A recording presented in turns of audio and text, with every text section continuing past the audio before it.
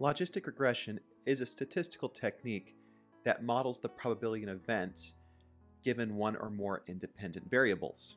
You'll start with input data that is of any numeric type, but the output variable will be binary. It'll be 0 or 1, indicating a false or a true value respectively. You then fit this S-shaped curve called the logistic function to this data. It can then be used to make predictions of probability whether or not an event will happen, such as, given so many hours of rain, what is the probability of a flood? Notice how that these points can project themselves onto the logistic function, and we can use maximum likelihood estimation to fit the curve, which we'll talk about shortly. Notice that there are these middle points where there is a mix of true and false cases. If these points follow a transitional trend of increasingly showing an event more likely to happen or not happen, you will see that that S-shaped curve will climb or decrease respectively. We can then leverage it to predict a probability between 0 and 1.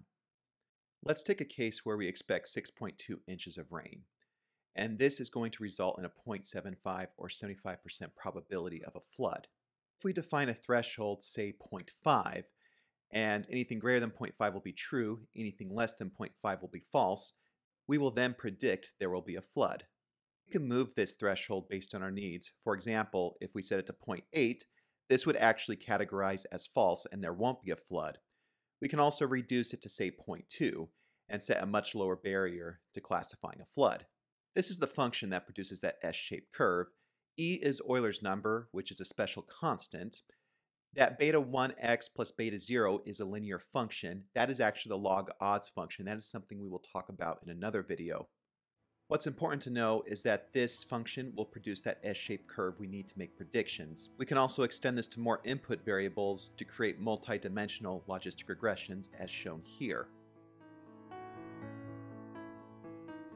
Let's talk briefly about maximum likelihood estimation. The way it works is that we are going to take each of these points, multiply their corresponding likelihoods together, and that is going to produce our total likelihood. We need to find the beta coefficients that will maximize the likelihood of our S-shaped curve producing all of these points.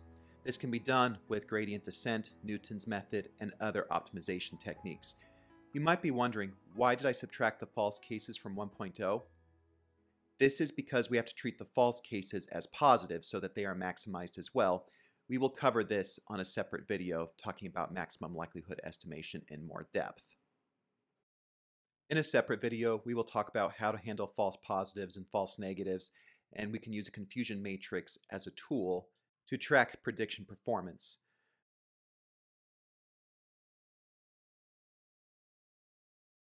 Thank you very much for watching. I hope you enjoyed this video. If you want to support this channel, please check out my 2 books, Getting Started with SQL, as well as Essential Math for Data Science. Chapter 6 of Essential Math for Data Science actually covers logistic regression and classification algorithms in depth. Please like, subscribe, and share, and I will see you next time on 3-Minute Data Science.